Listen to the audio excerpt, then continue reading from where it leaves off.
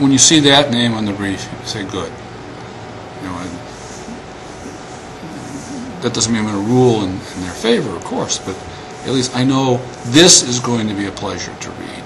And the other thing, the citations are on the money, and that's a huge advantage for any lawyer to have. Often one that lawyers hope they are getting by putting the time and effort into the briefs that they should, but particularly when you are a frequent flyer in front of a particular court,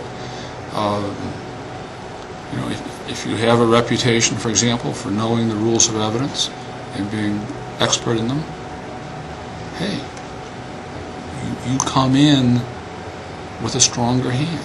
Is that fair? Probably not. But you are more likely to be viewed as trustworthy than the other guy.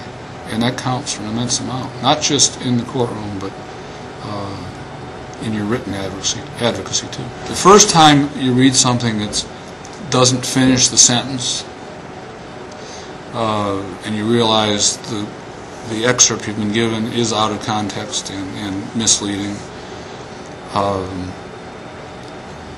immediately there's a cloud of doubt that's cast over the rest of the brief. And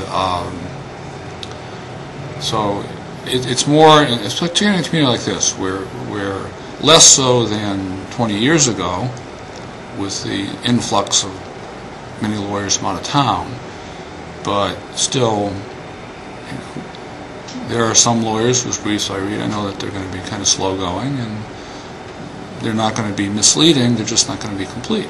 They're not going to be the kind of job that ought to get done. And there are others you read and you know you can take it to the bank. What they say is accurate, and their citations, their research has been thorough.